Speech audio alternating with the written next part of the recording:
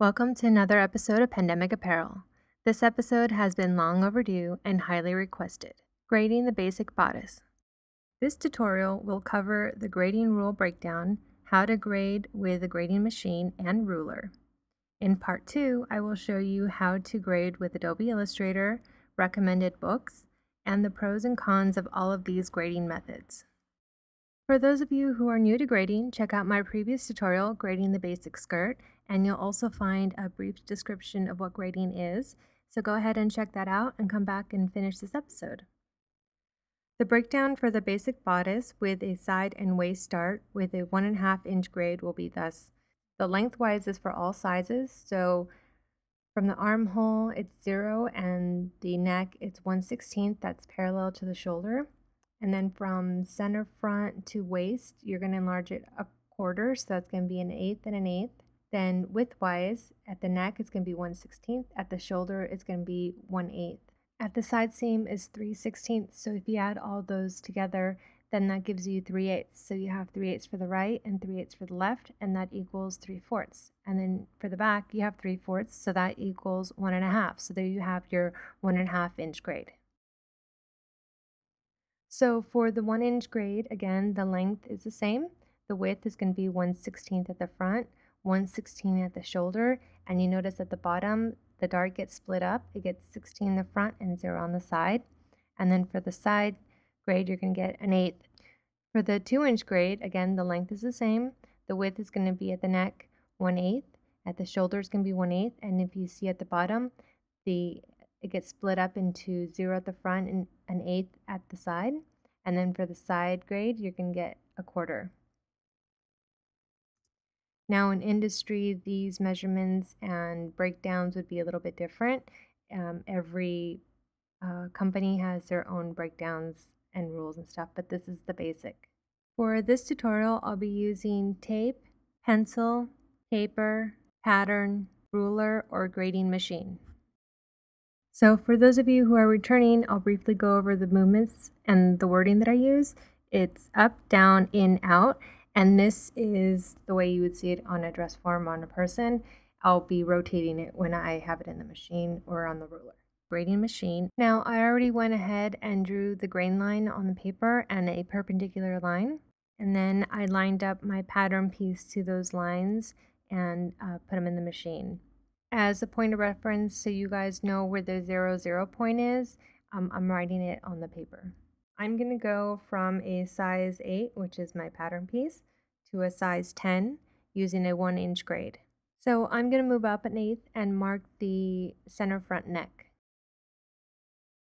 Now I'm going to go up a 16th and out a 16th and mark the neck shoulder.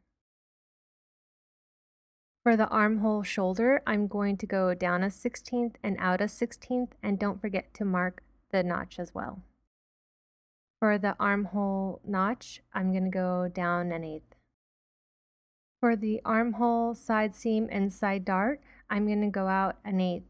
Now, it does show that there's a line going through it, but this side dart does not get enlarged, so we're going to mark the drill hole as well.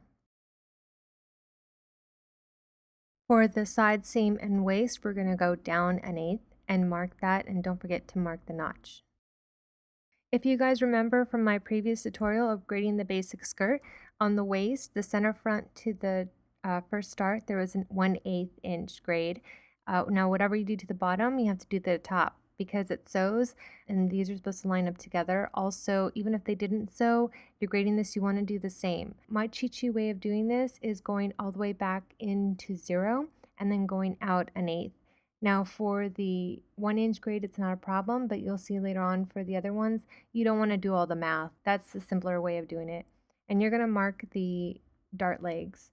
And while the side dart does not get enlarged, this one does. So while you're here, you're going to go up an eighth and mark the drill hole.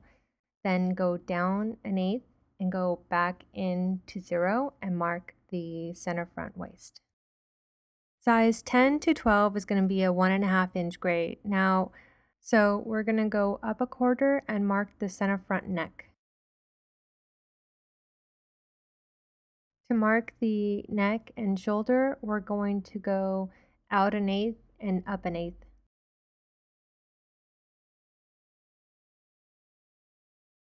For the shoulder armhole, we're going to go out 3/16 and down an eighth. And don't forget to mark the notch. For the armhole notch, we're going to go down a quarter. For the armhole side seam and side dart, we're going to go out 5/16. And don't forget to mark the drill hole and dart legs. Side seam and waist, we're going to go down a quarter. For the waist dart, we're going to go in all the way to 0 and go out a quarter and mark the dart legs.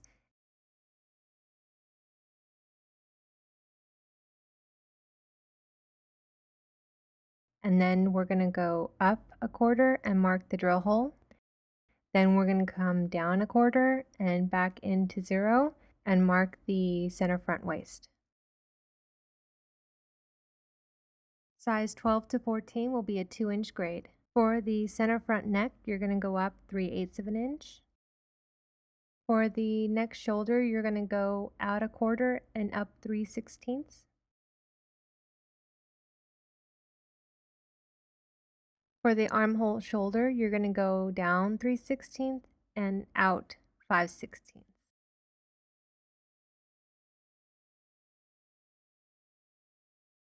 For the armhole, you're going to go down 3/8. For the side seam, armhole, and side dart, you're going to go out 9/16. And don't forget to mark the dart and drill hole. For the side seam waist, you're going to go down 3/8. For the waist dart, you're going to go into 0 and out 3/8 and mark the dart legs. Then you're going to go up 3/8 and mark the drill hole. Then go back down 3/8 and into 0 and mark the center front waist.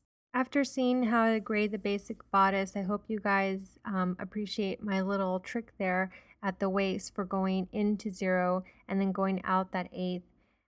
Because if not, take for example the 1.5-inch grade, on the machine it'll read you're out 5/8, but then to go to the dart you'd have to minus an eighth, minus 3/16, minus an eighth, which would give you 3/8. So 3/8 minus 5/8 is a quarter. For the 2-inch grade, you'd be out 1 1/8, and you'd have to minus an eighth, minus 3/16, minus a quarter, minus 1/16, minus an eighth. That would give you 3/4. 3/4 minus 1/8 is 3/8. So why do all the math when you can just make it simpler on yourself? Now, this method won't work for all the breakdowns, but it definitely works for this one, so I suggest go ahead and use it. Now to finish off the grading, we're just going to connect all the lines that we made with the original pattern.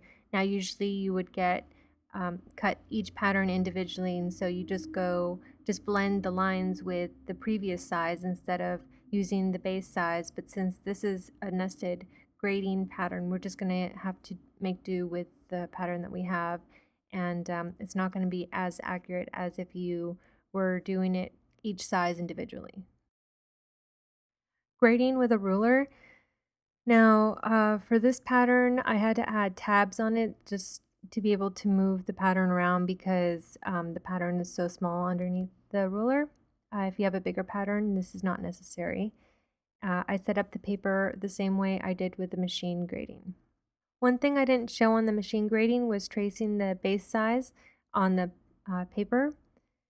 It's a good thing if you want to see how all the sizes are going to look when you're nesting your grade.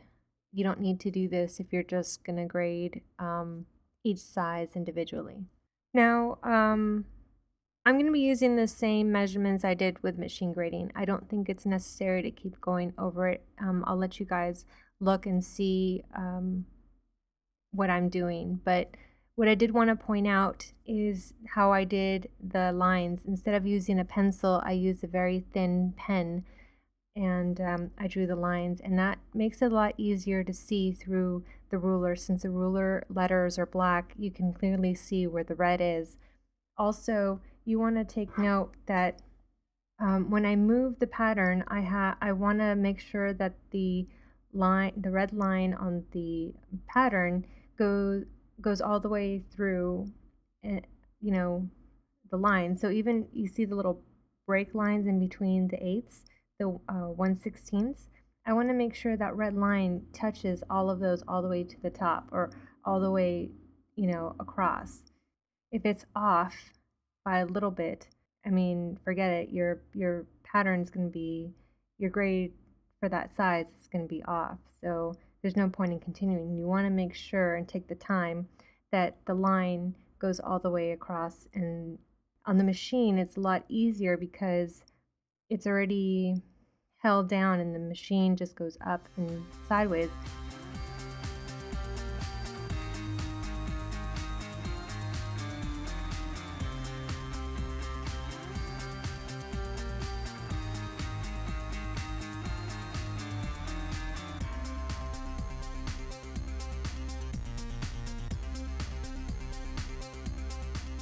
Now, one thing I didn't show you on the machine grading was checking your work. This is very important. You want to make sure that before you go any further, cutting your pattern, taking it off the machine or whatever, you check your work and make sure that you did it correctly, because sometimes you can mess up. The way you check your work is to do a 1-inch grade. You have to have on the side seam, it's a quarter. For the 1.5, it's 3/8, and for the 2-inch, it's a 1/2 inch. For the armhole, it's 1/8 for the 1-inch, 3/16 for the 1.5, and a quarter for the 2-inch grade. Next episode will be part 2 of grading the basic bodice. If you missed last episode on drafting a skirt with Lectra, be sure to check that out. And in the meantime, make sure you're subscribed to Pandemic Apparel.